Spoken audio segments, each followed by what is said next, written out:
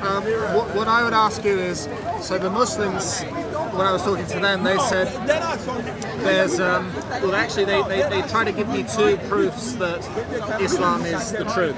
So what, like objective proofs, so what would be the objective proofs that, because what you've said is from within the context of Christianity. Yes. Are there any sort of things from an external perspective that would show that Catholicism is the truth? Okay, my initial discussions with you when it was light was that I looked at it as an historical set of documents, the New Testament documents, and the growth of the early church in those New Testament documents and in subsequent documents, which showed the generalised belief that Jesus had died and risen from the dead. So this, if it were not a miraculous event, would be accepted by historians because it's testified to so widely and so early.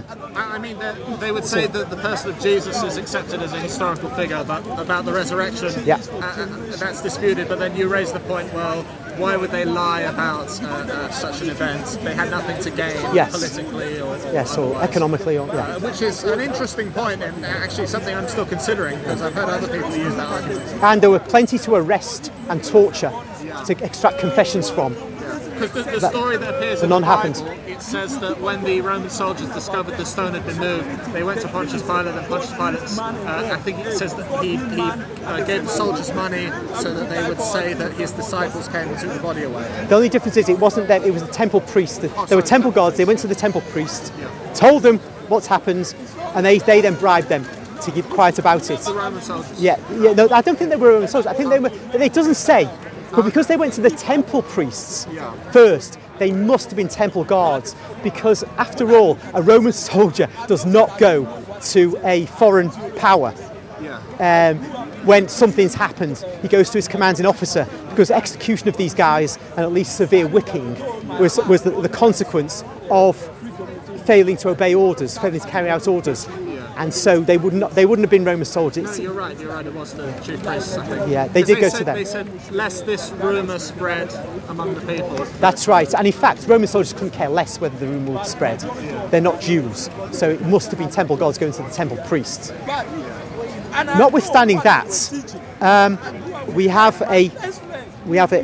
no attestation in an early document from a person who calls himself a Christian that Jesus did not die on the cross and did not rise from the dead.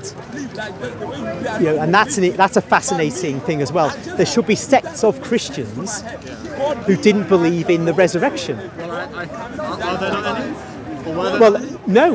Well, what can you say? All you can say on an historical analysis is that the early documents are of Christians, all of whom believe in the resurrection. Now, there's not a uniform belief that Jesus is God Almighty, as we Catholics say. But there's a uniform belief that Jesus is more than a man. So the spectrum of belief. That's it. The spectrum of belief is from super being, like the Gnostics have this idea of eons and emanations. He will be an eon from the great God who began these emanations, up to that he is God Almighty himself, but not saying he's merely a man. There is a citation of a group called Nazarenes and Ebionites, and I would say they are the only ones that would go against that early spectrum of beliefs. But the Ebionites, the Muslims often say, oh, the Ebionites were early Muslims. But actually, the Ebionites believed in the resurrection. They celebrated it. It's in Eusebius. And they also believed that that Jesus was born of a natural sexual act with a man. And that's contrary to the Surah Miriam in Islam. So these Ebionites weren't Muslims.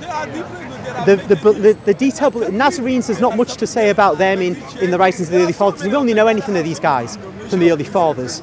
And we don't know when these Ebionites and Nazarenes existed really. Just looking at the early fathers, that they encounter them, but we don't know when they began.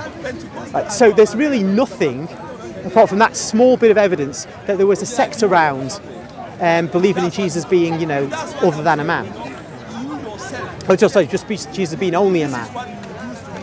So that's the historical data.